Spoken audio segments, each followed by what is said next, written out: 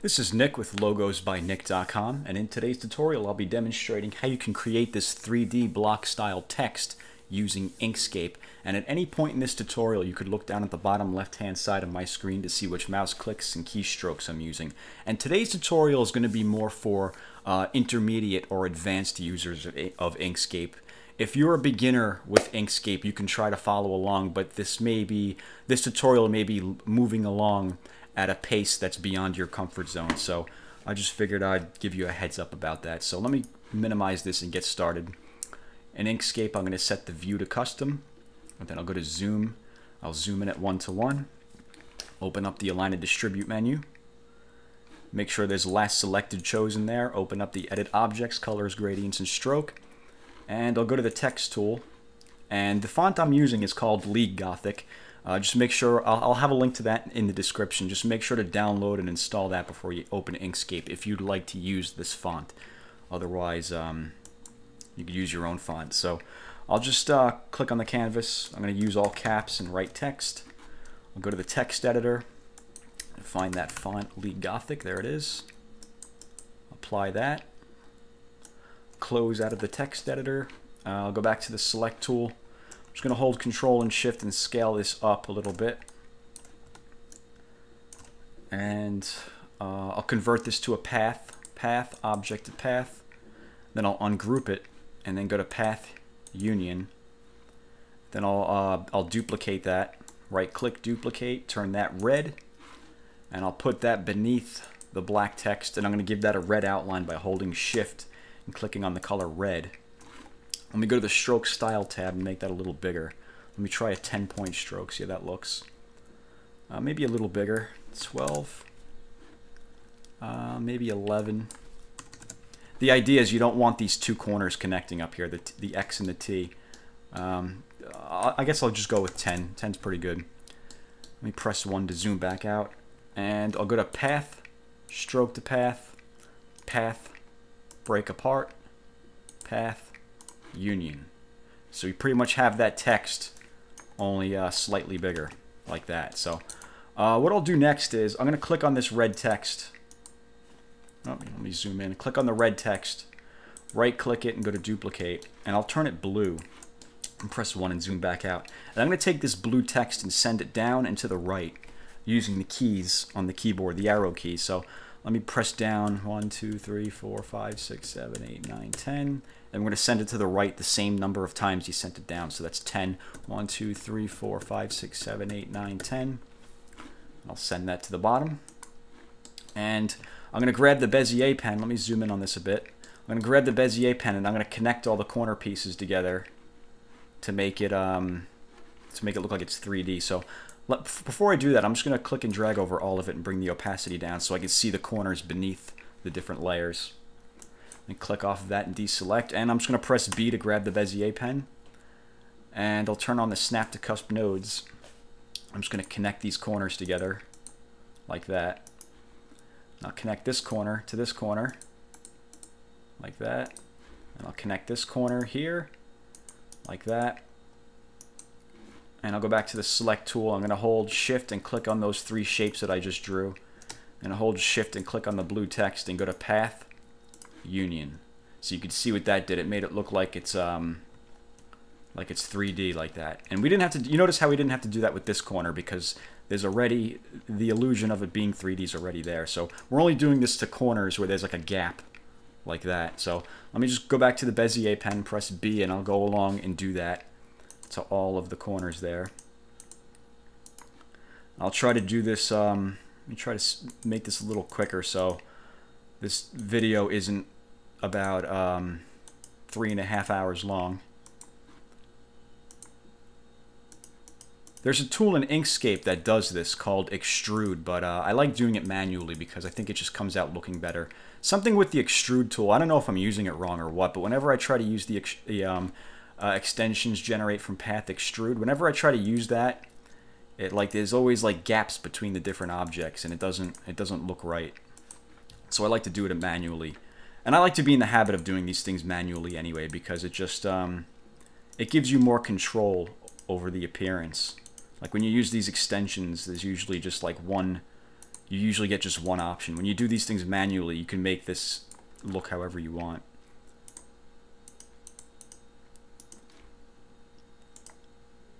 Connect that together like that. And let me zoom back out by pressing 1. I'll go back to the select tool. I'm going to hold shift and click on all of those shapes that we just drew. Unify them together. And hold shift, click on the blue text and unify that together. Path union. And there you have that. So let me click in. Oh, you know what? I missed this one down here. I'll hold shift, click that one, and then that one. Unify them all together. And there you have that. So let me click and drag over all of that and bring the opacity up. I'll turn off the snap to cusp nodes. Am I zoomed in? Okay. So what I'm going to do next is I'm going to color this thing in a bit. So I'm going to turn this, I'm going to take this black text and I'm going to make this a shade of orange. I'm going to start with yellow. Then I'll go to the fill tab, onto the HSL tab, and I'll take the H column and slide this to the left a little bit. Maybe that much. And I'll give that a gradient by clicking on the linear gradient tool. Press G on the keyboard to get the gradient tool. Click on that, stop to the right, bring the opacity up. Take the L column and send that to the left to make that darker. And I'll take this darker stop and put it at the bottom. And I'll take the lighter stop and hold Control and bring it up to the top. And let me go back to the select tool. I'm going to click on the red shape going around it. Let me zoom in so I can grab that. Click on the red shape, the red text. And I'm going to make that shade of yellow, but I'm going to leave it that shade. And I'll give that a linear gradient as well. Press G on the keyboard for the gradient tool. Click on that stop, bring the opacity all the way up. And let me zoom in on this a little bit so I could double click that line and give that another stop. Oops. There we go. And I'll click on this, let me zoom out a little bit. I'll click on the stop to the right. And I'm going to make this lighter by sliding the L column to the right, almost white. You want that to be almost white. And I'll do the same thing to the stop on the left. We'll make that almost white. And I'll take this and put this towards the top. And I'll take this one, put that to the bottom, hold Control so it goes straight down. And I'll take this center stop, this yellowish one, and bring that up here. Maybe about that much. Maybe down here. All right, that's pretty good like that. So we go back to the select tool and let me click on the blue text, our little 3D part. I'm going to make that the same shade of yellow, but I'll make this a little darker. I'll maybe even give this more of an orange hint as well. Yeah, that's pretty good. And then I'm going to give this a linear gradient as well. Press G on the keyboard for the gradient tool. I'll click on that, stop over there to the right, bring the opacity up, make that darker. Take this stop and put it at the bottom. And take this stop, hold Control and bring it straight up. Like that. And then we'll go back to the select tool. And what should I do next? Let me see what's...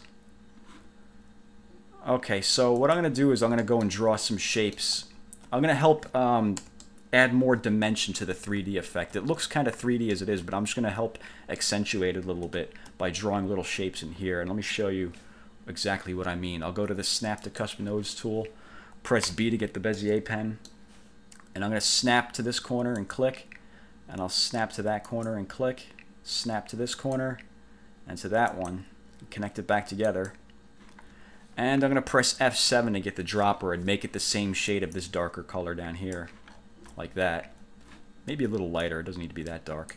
And I'll get rid of the black outline by holding Shift and clicking the X. And let me just go back to the select tool and lower that until it goes beneath this yellow edge right there. Oops. There we go. And I'm gonna go and do that to the rest of the letters. You see what that did? It gave it more like a dimension. It looks more 3D now. So let me go and do that to the rest of these letters. I'll press B to get the Bezier pen. Start at this corner, hold Control, bring this to the right, snap to that corner, snap there, there you go. And I'm going to do the same thing down here. Click that one, and that one, that one, that one, and there. And do this down here as well. Back to there.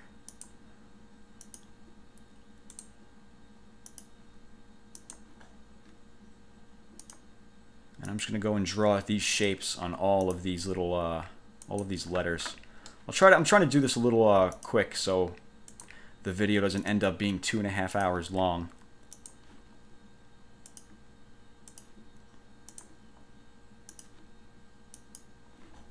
Here we go. That looks pretty good. And for this last one, actually, you know what? Let me press 1 and zoom out. I'll go to the select tool. Actually, let me zoom in a little bit. For this last one, the letter T, we already created these shapes, so we can just duplicate these. Right-click, duplicate, and put it on there, like that. Right-click, duplicate. There we go. Click that. Right-click, duplicate, and there we go. So what I'm going to do now is I'm going to focus on these bottom shapes down here. I'm going to hold Shift and click on all of these bottom shapes because these are going to be different colors. And I'm going to unify them all together. Path Union. And I'm going to press F7 on the keyboard and get the dropper tool. And I'm going to make this the shade of yellow right there. Like that. Maybe a little darker than that. And I'm going to get rid of that black outline by holding Shift and clicking on the X. And let me give that a linear gradient. Let me turn off the snap to cusp nodes. And I'll press G on the keyboard to get the gradient tool. I'll click on this gradient over here to the right, bring the opacity up, and then make it darker, like that. And I'll take the darker stop and put it at the bottom. And I'll take the lighter stop and hold Control and bring it up. Maybe like that.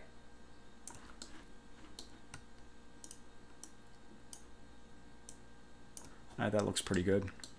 And I'll go back to the select tool. And I'm going to click on that shape and then hold Shift and click on all of these other shapes.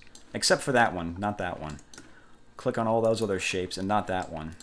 With all those selected, press F7 to get the dropper. And we're going to make them all the same shade as that one. Which is why we didn't click on it, because it's already colored in. And we'll get rid of this. We'll get rid of the stroke by holding Shift and pressing the X. And let me go back to the select tool. Let me click off of it to deselect everything and click on this shape right here and just make sure that's lowered beneath the yellow edge. Same thing with this here, just lower that beneath the yellow edge. And let me press 1 on the keyboard to zoom back out. Let me see what's next.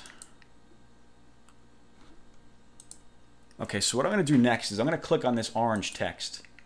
And let me just right click that and go to duplicate and take that duplicated copy and put it off to the side. We're going to work with that in a minute. I'm going to take this orange text right here, go to extensions, actually no, filters, shadows and glow, inner shadow. And that's going to give that an inward shadow like that. Make it look like this is carved into the blocks like that. And I think that looks pretty good.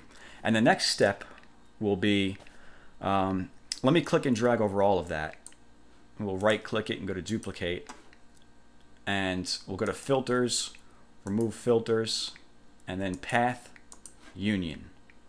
We'll turn that black. We'll send that to the bottom, and using the arrow keys, just bring that down and to the right a little bit. This is going to be kind of like a drop shadow. Give that a slight blur. Bring the opacity down. That's pretty good. And what I'm going to do next is I'm going to apply a shadow. I mean, not a shadow. A texture over this text here, and I provided a link to that in the description. So just go to the link and download the texture and save it where you can easily access it. What I'm going to do is I'm just going to shrink down the Inkscape window, and I'm going to take the texture. I have it right here on my desktop. I'll just click and drag it into Inkscape. Click OK to import it. Maximize it, and let me take this. This is pretty big. I'll hold Control and Shift and scale this down, and I'm going to put it over this text right here.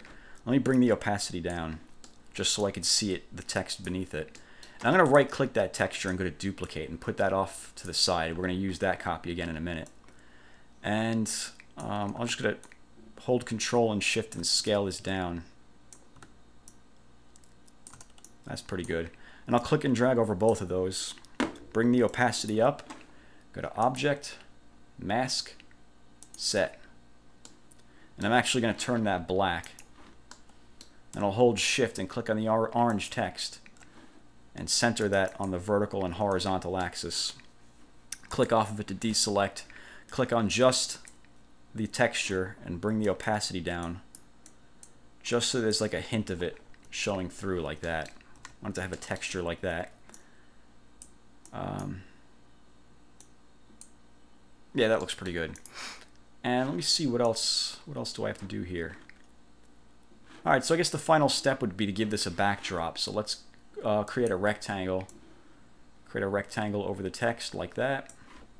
Bring the opacity all the way up. And from the color picker, I'm going to give this a dull shade of blue. Maybe this right here. We'll go back to the select tool, send this to the bottom. And I'm going to hold shift and click on the text. And just make sure it's centered on the horizontal and vertical axis. Click off of it to deselect. And I'll click on just the blue rectangle right here. I'll give that a linear gradient. Press G on the keyboard to get the gradient tool. Click on that, stop. Bring the opacity all the way up. Slide the L column over to the left to make that darker. Maybe like that much. Put the darker stop at the bottom.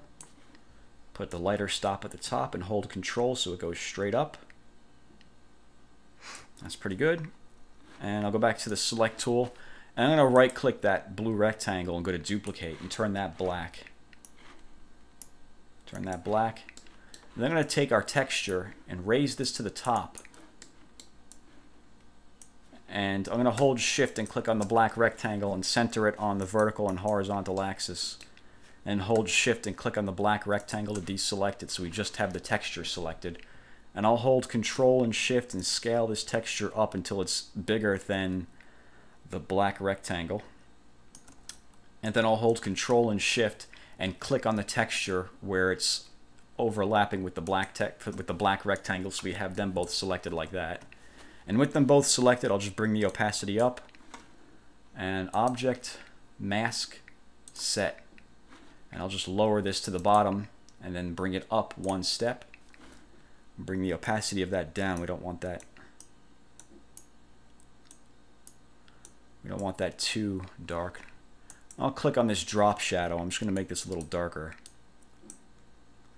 And this here, this little block where the E is, let me click on that little block and make that a little darker as well. It's not quite showing through. And you could go and make the rest of this darker. You can go and you can play with the colors if you'd like to make this look a little sharper. That's what I'm going to do here. I'm just going to play with the colors. Maybe I'll take the orange. Let me hold Alt and click on that again. I'll take the orange and take this bottom stop and make that a little darker. Yeah, that looks pretty good. And that's pretty much it. That's how you can create some 3D block style text with the texture on it using Inkscape. So if you have any questions, let me know. And as always, thank you for watching.